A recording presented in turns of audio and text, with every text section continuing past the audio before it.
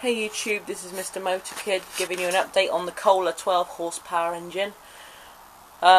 We found a split fuel line on it, which we replaced with some transparent tubing, plastic tubing, and we've been spraying starting fluid in it, and we actually got it to start briefly.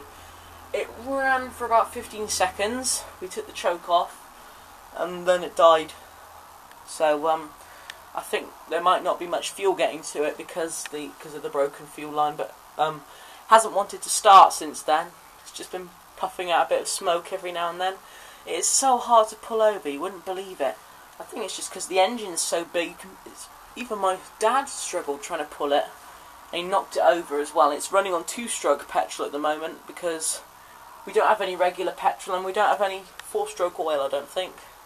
We've got nowhere to put it, so we just put a plastic box over it to cover it up, or try to anyway. Anyway, that's the update on the Kohler 12 horse. See you next time.